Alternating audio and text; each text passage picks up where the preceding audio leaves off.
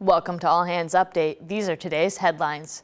The Navy's pivot to the Pacific continues. The Navy announced Wednesday that two littoral combat ships, future USS Detroit and USS Montgomery, will call San Diego home. By 2020, approximately 60% of the Navy's ships and aircraft will be based in the Pacific region.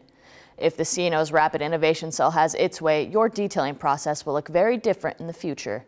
The cell recently developed a prototype detailing system that resembles online employment-based social media sites. The goal is to assign sailors to jobs and commands that match their skill sets and interests.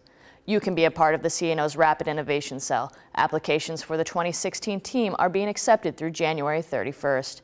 Interested applicants must be in pay grades 04 and below, including enlisted sailors in all communities. If you are interested in applying, visit the Navy's CRIC Facebook page. Read more about what's happening around your Navy at Navy.mil.